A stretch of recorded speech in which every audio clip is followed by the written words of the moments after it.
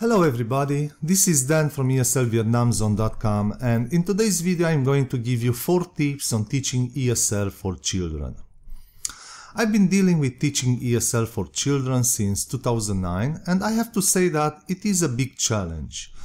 Creating the right environment for children to learn is by far the most difficult part.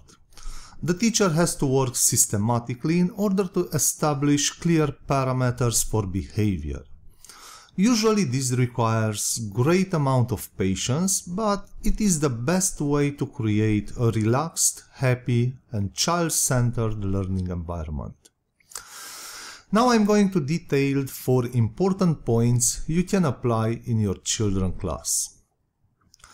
Treat children as individuals. Sometimes you have a very large class and probably it is quite impossible to remember their names or anything else about them.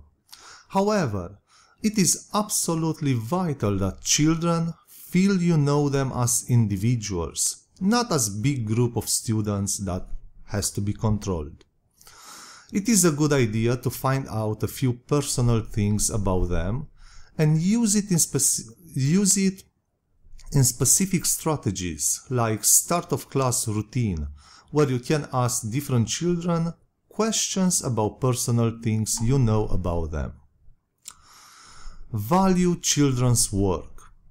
Listen to what children have to say.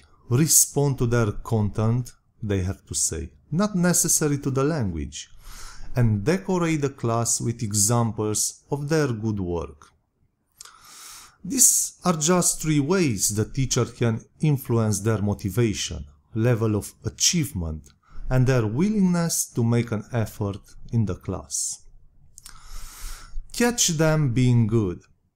It is very important to praise children for good behavior. They have to know that they can get your attention through good behavior and you value this good behavior. Keep expectations high. Your expectation of children's behavior and their potential to achieve are usually up to you.